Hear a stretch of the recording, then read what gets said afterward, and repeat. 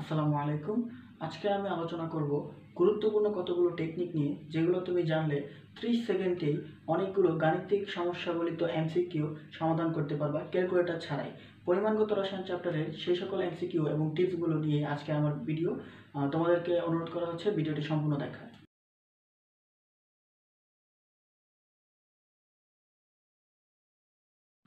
তো প্রথমে আমরা আলোচনা করব পিএইচ সম্পর্কে। পিএইচ মানে তোমরা জানো যে পাওয়ার অফ হাইড্রোজেন বা হাইড্রোজেনের ঘনমাত্রা ঋণাত্মক লগারিদম। তো এই ক্ষেত্রে আমরা ডিটেইলে যাব না, কারণ আমি ধরে নিয়েছি তোমরা ডিটেইলি পারো। এখন আমি শুধু শর্ট ট্রিক্স নিয়ে আলোচনা করব। যদি ঘনমাত্রা 0 এবং 1 থাকে, আমি একটু বুঝিয়ে দিই যে 0.001 অথবা 0.01 মোলার এরকম যদি থাকে, ধরো এরকম থাকলো এই সেল এর পিএইচ কত। তো এই ক্ষেত্রে তোমাকে মনে রাখতে হবে, আমি শর্ট ট্রিক্সটা বলে দিই। তোমরা দেখো যে দশমিকের পরে কয় ঘর পরে 1 আছে, দশমিকের পরে টোটাল 1 2 3 ঘর আছে, সুতরাং তার পিএইচ হচ্ছে 3। এখানে দশমিকের পরে 2 ঘর, তখন তার পিএইচ হবে 2। অর্থাৎ জাস্ট 0 এবং 1 থাকলে তখন তুমি এই টেকনিকটা ইউজ করতে পারবো। তার ব্যতিক্রম কি যদি না থাকে, তখনও আমরা তখনও দেখবো যে তখন থাকলে কি হয়। যেমন মনে করো যে আমি বললাম যে 0.003 মোলার HCl এর পিএইচ কত। তো এখন আমি তো এটা কিভাবে বের করব? এখন তো এটা তো 0 এবং 1 না, এখানে তো 3 আছে। তাহলে আমি কি করব? তাহলে জাস্ট তুমি একটু মনে রাখো, আমি একটা টেকনিক তোমাদেরকে বলে দিচ্ছি যে তুমি দেখবা যে দশমিকের পর কত ঘর আছে। দশমিকের পর 1 2 3 ঘর আছে, 3 মাইনাস 0.15, জাস্ট সবসময় তুমি 0.15 ধরে নিবা, ইন্টু দশমিকের পর পূর্ণ সংখ্যা কি আছে। দশমিকের পর কিন্তু 3 আছে পূর্ণ সংখ্যা, 0 বাদ দিয়ে, তাহলে তুমি 3 দিবা, গুণ 3 মাইনাস 0.45 ইকুয়াল টু 2.55। জাস্ট ক্যালকুলেটরে তুমি যদি করো, দেখবে যে ঠিক তার ক্লোজ একটা মান আসবে। ভার্সিটিতে অপশনগুলো এরকম থাকবে 1.55, 2.50, 3.5, 4.5। তখন তুমি বুঝে নেবে যে তোমার আনসার তো 2.55, তো এখন ক্যালকুলেটরে করলে 2.50, তো কাছাকাছি মান তুমি এটাই দেখাবে, এই আর কি। এখন আমি জাস্ট আরেকটা উদাহরণ দিই তোমাদেরকে। যদি 0.006 এরকম না থেকে থাকতো 0.002 মোলার H2SO4, তার পিএইচ কত, তখন তুমি কি করতা? তো আমরা জানি যেখানে প্রতিস্থাপনে হাইড্রোজেন 2, সুতরাং আমরা এটাকে আগে 2 দিয়ে গুণ দিয়ে নিব, তাহলে 0.004। এখন আমরা জাস্ট আগের মেথডটা ইউজ করব, যে দশমিকের পর কয়টা ঘর আছে, 1 2 3 মাইনাস দশমিকের পর পূর্ণ সংখ্যা হচ্ছে 4, তাহলে 4 ইন্টু 0.15। তুমি সবসময় 0.15 ধরে নিবা, কত আসে 3 মাইনাস 4 ইন্টু 0.15 মানে হচ্ছে 0.6 ইকুয়াল টু 2.4। আনসার প্রায় তার কাছাকাছি আসবে। এর পরবর্তীতে আমরা দেখব তুল্য সংখ্যা। তো তুল্য সংখ্যার ক্ষেত্রে দেখি আমরা যে অ্যাসিডের ক্ষেত্রে তুল্য সংখ্যা হচ্ছে তার প্রতিস্থাপনীয় হাইড্রোজেনের সংখ্যা। এখন আমি যদি বলি যে H2SO4 তার তুল্য সংখ্যা কত, এটা একটা অ্যাসিড, তুমি জানো হাইড্রোজেন সালফেট বা সালফিউরিক অ্যাসিড, তার প্রতিস্থাপনীয় হাইড্রোজেন হচ্ছে 2, সুতরাং তার তুল্য সংখ্যা হচ্ছে 2। ক্ষারের ক্ষেত্রে প্রতিস্থাপনীয় হাইড্রোক্সিল আয়ন, যেমন ক্যালসিয়াম হাইড্রোক্সাইড, তার তুল্য সংখ্যা কত? তো এখানে হাইড্রোক্সিল মূলক 2টা আছে বা 2টা সে প্রতিস্থাপন করতে পারে, সুতরাং তার তুল্য সংখ্যা হচ্ছে 2। লবণের ক্ষেত্রে ধরো সোডিয়াম কার্বনেট সে একটা ক্ষারীয় লবণ, তার তুল্য সংখ্যা কত? তাহলে তুল্য সংখ্যা, যেহেতু একটা লবণের ক্ষেত্রে আমরা জানি যে ধাতুর সংখ্যা ইন্টু ধাতুর যোজনী, সেখানে সোডিয়াম হচ্ছে ধাতু, সুতরাং ধাতুর সংখ্যা হচ্ছে 2 ইন্টু সোডিয়ামের যোজনী হচ্ছে 1 ইকুয়াল টু 2, সুতরাং সোডিয়াম কার্বনেট তার তুল্য সংখ্যা হচ্ছে 2। ধাতুর ক্ষেত্রে হচ্ছে তার যোজনী, যেমন ক্যালসিয়াম, তার তুল্য সংখ্যা হচ্ছে 2, কারণ আমরা জানি সে 2টা ইলেকট্রন ত্যাগ করতে পারে এবং তার যোজনী হচ্ছে 2, তাই তার তুল্য সংখ্যা কি, তার 2। এখন আমরা আলোচনা করব নরমালিটি নিয়ে। তো নরমালিটি কি? নরমালিটি হচ্ছে প্রতি লিটার দ্রবণে দ্রবীভূত দ্রবের তুল্য সংখ্যাকে বলা হয় নরমালিটি। তো তুল্য সংখ্যা কি আমরা অলরেডি আগেরটাতে দেখছি। এখন দেখো যে normality equal to C into ই। এখানে সি হচ্ছে ঘনমাত্রা, কিসে? মোলারিটিতে। তোমাকে মনে রাখতে হবে এখানে সি হচ্ছে ঘনমাত্রা মোলারিটিতে, ই হচ্ছে তুল্য সংখ্যা।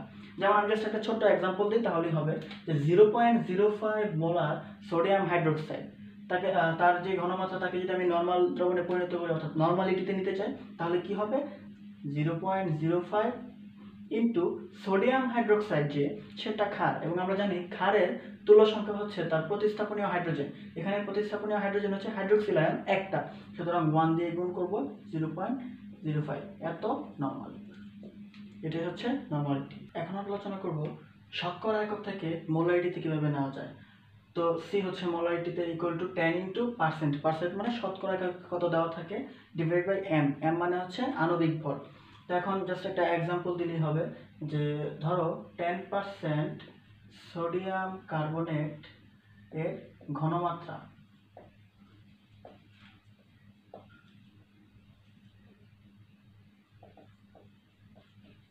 মোলারিটিতে কত, তাহলে কি হবে, just মোলারিটিতে C equal to 10 into percent, কত পার্সেন্ট দেওয়া আছে 10%, 10% ডিভাইডেড বাই হচ্ছে এম, এম মানে হচ্ছে আণবিক ভর। সোডিয়াম কার্বনেটের আণবিক ভর হচ্ছে 106 ইকুয়াল টু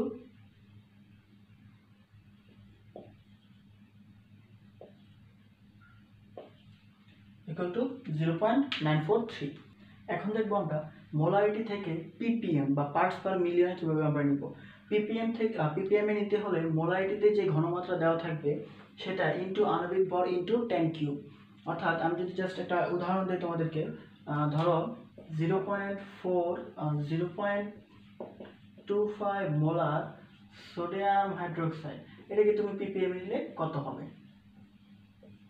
তো আমাদেরকে কি করতে হবে, 0.25 হচ্ছে তার মোলারিটিতে ঘনমাত্রা ইনটু আণবিক ভর। আমরা জানি সোডিয়াম হাইড্রোক্সাইডের আণবিক ভর হচ্ছে 40 ইনটু 10 কিউব।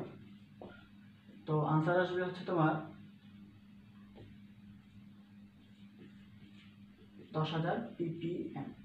এটা হচ্ছে আমাদের। এখন আমরা দেখব যে ঘনমাত্রা মোলারিটিতে দেওয়া থাকলে কিভাবে সহজেই পিপিএম নেওয়া যায়। জাস্ট একটা সহজ একটা মেথড। তো তোমাকে যেটা মাথায় রাখতে হবে যে 1 ppm equal to 1 milligram per litre, just এতটুকু মাথায় রাখতে হবে, তাহলে দেখবে যে অঙ্কটা অনেক ইজি হয়ে যাচ্ছে। Just for example 0.25 molar sodium hydroxide, এটাকে আমি ppm এককে নিব, তাহলে কি 0.25 মোলার।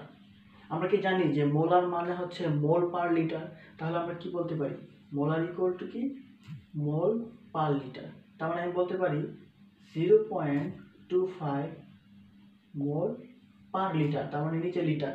তো দেখো মিলিগ্রাম পার লিটারের নিচের লিটার কিন্তু আমার এসে গেছে। এখন জাস্ট আমার মোল আছে, ওই মোলটাকে আমি যদি এখন আণবিক ভর দ্বারা গুণ করি, অর্থাৎ 0.25 ইন্টু আণবিক ভর হচ্ছে সোডিয়াম হাইড্রোক্সাইড আণবিক ভর হচ্ছে 40 ডিভাইডেড বাই হচ্ছে ডিভাইডেড বাই লিটার, লিটার তো এখানে আছে, তো এটা কি হবে এখন গ্রামে চলে আসবে। তো কত আসে 10 গ্রাম পার লিটার। তো এখন কিন্তু আনসারটা আসছে 10 গ্রাম পার লিটার। তো এই 10 গ্রাম পার লিটার অর্থাৎ 10 গ্রাম পার লিটার, আমার তো দরকার মিলিগ্রাম পার লিটার। আমি যদি মিলিগ্রাম পার লিটার আনতে পারি তাহলে তো আমার পিপিএম হয়ে যাবে। তো গ্রামকে মিলিগ্রাম নিতে হলে অবশ্যই 1000 দ্বারা গুণ করতে হবে, তার মানে 1000 into 10 equal to 10,000 milligram, R litre নিচে আছে লিটার। আর আমরা জানি 1000 মিলিগ্রাম পার লিটার হচ্ছে 10,000 মিলিগ্রাম পার লিটারই হচ্ছে 10,000 ppm। এখন আমরা দেখব শতকরা অর্থাৎ পার্সেন্টেজ থেকে কিভাবে আমরা ppm বা পার্টস পার মিলিয়ন এককে নিব। তো ppm নিতে হলে পার্সেন্টেজ ইনটু 10⁻⁶, সিম্পল একটা সূত্র, জাস্ট মান বসাবা। ধরো 0.2 মোলার HCl 0.2% HCl কে তুমি কি করবা ppm এ, তাহলে কি করতে হবে, তোমার পার্সেন্টের মানটা বসাতে হবে ইনটু 10⁻⁶। কত পার্সেন্ট, 0.2% ইনটু 10⁻⁶। তো এই ক্ষেত্রে আমরা জানি পার্সেন্ট হতে গেলে আমাদের 100 দ্বারা ভাগ করতে হবে ইনটু 10⁻⁶, ইকুয়াল টু আনসার হচ্ছে তোমার এত ppm। আচ্ছা, এখন আমরা আলোচনা করব একটা দ্রবণ সেটা কি অম্লীয় নাকি ক্ষারীয়, অর্থাৎ দ্রবণের প্রকৃতি কিরকম হবে। তো এই ক্ষেত্রে তোমাদেরকে যেটা মাথায় রাখতে হবে সেটা হচ্ছে যে দ্রবণের প্রকৃতি যদি বলে তাহলে আমরা মিশ্রিত দ্রবণে কি অবশিষ্ট থাকে, অর্থাৎ অ্যাসিড ক্ষার যেহেতু টাইট্রেশন বিক্রিয়া অর্থাৎ প্রশমন বিক্রিয়া, তো আমরা জানি যে প্রশমন বিক্রিয়ায় অম্ল এবং ক্ষার প্রশমিত হয়ে লবণ এবং পানি উৎপন্ন করে। কিন্তু এই ক্ষেত্রে আমরা দেখব যে লবণ এবং পানি উৎপন্ন হওয়ার পরও দুইটা বিক্রিয়কের মধ্যে কোন বিক্রিয়কটা অবশিষ্ট থাকে। যদি অম্ল অবশিষ্ট থাকে তাহলে অম্লীয়, যদি ক্ষার অবশিষ্ট থাকে তাহলে দ্রবণের প্রকৃতি ক্ষারীয়। কিন্তু এত ঝামেলা করার চেয়ে এখানে একটা শর্টকাট ফর্মুলা আছে, সেটা তোমরা লক্ষ্য করতে পারো। যে ধরো MaVaEa, এ হচ্ছে অ্যাসিড, এম হচ্ছে ঘনমাত্রা, ভি হচ্ছে আয়তন, ই হচ্ছে তুল্য সংখ্যা। আমরা তুল্য সংখ্যা নিয়ে আগে বিস্তারিত বলেছি। আর বি হচ্ছে বেজ মানে ক্ষার। তো এক্ষেত্রে তুমি দুইটার মান বের করবা, যে মানটা বেশি হবে দ্রবণ তার, অর্থাৎ দ্রবণের প্রকৃতি ওইটাই হবে। যেমন আমি একটা উদাহরণ হিসেবে দিলাম যে 0.2 মোলার 300 ml হাইড্রোজেন সালফেটকে প্রশমিত করতে 0.4 মোলার 400 ml সোডিয়াম হাইড্রোক্সাইড দেওয়া হলো, মিশ্রিত দ্রবণের প্রকৃতি কিরূপ হবে। তো মিশ্রিত দ্রবণের প্রকৃতি হয় অম্লীয় না হয় ক্ষারীয় হবে, তো অথবা প্রশমিত হবে, তো আমরা বা নিরপেক্ষ হবে। তো আমরা দেখি Ma মানে হচ্ছে 0.2, Va মানে হচ্ছে অ্যাসিডের আয়তন, Ea মানে হচ্ছে অ্যাসিডের তুল্য সংখ্যা। এখানে হাইড্রোজেন দুইটা, সুতরাং 2। আনসার আসে হচ্ছে তোমার 120। ওকে, এখন আমরা দেখবো MbVbEb তার মান কত আসে। তার মান হচ্ছে তোমার 0.4 ইন্টু 400, 0.4 ইন্টু 400 ইন্টু সোডিয়াম হাইড্রোক্সাইডের তুল্য সংখ্যা। এখানে সোডিয়াম হাইড্রোক্সাইড একটা ক্ষার, ক্ষারের তুল্য সংখ্যা হচ্ছে প্রতিস্থাপনীয় হাইড্রোক্সিল আয়ন। এখানে হাইড্রোক্সিল আয়ন একটা, সুতরাং 1। এখানে হচ্ছে তোমার 160। তাহলে দেখা যাচ্ছে যে এই দুইটা মানের মধ্যে ক্ষারের যে মানটা, সেই মানটা বড়, সুতরাং দ্রবণের প্রকৃতি হবে ক্ষারীয়। যদি এই মানটা বেশি আসতো তাহলে দ্রবণের প্রকৃতি অম্লীয় হতো। এখন আমরা আলোচনা করব প্রাইমারি স্ট্যান্ডার্ড প্রোডাক্ট এবং সেকেন্ডারি স্ট্যান্ডার্ড প্রোডাক্ট নিয়ে। অর্থাৎ প্রাইমারি এবং সেকেন্ডারি পদার্থ নিয়ে আমরা অনেক সমস্যা হয়, প্রবলেম হয়। তো এই ক্ষেত্রে জাস্ট সিম্পল, সব ক্ষেত্রে না, তবে 99% ক্ষেত্রে এটা কাজে দেয়। যে সি কার্বন না, সি যুক্ত সকল যৌগ হাইড্রোক্লোরিক অ্যাসিড ব্যতীত, এই সেল ব্যতীত সবাই হচ্ছে তোমার প্রাইমারি। যেমন আমি তোমাকে যদি বলি যে K2Cr2O7 অর্থাৎ পটাশিয়াম ডাইক্রোমেট, সে কি, যেহেতু তার এখানে সি আছে সুতরাং সে কি প্রাইমারি স্ট্যান্ডার্ড পদার্থ। Na2C2O4, সেটাও কি প্রাইমারি স্ট্যান্ডার্ড পদার্থ। কিন্তু H2SO4, এখানে কোনো সি নেই, সুতরাং সে কি না প্রাইমারি স্ট্যান্ডার্ড পদার্থ না, সেকেন্ডারি স্ট্যান্ডার্ড পদার্থ সে।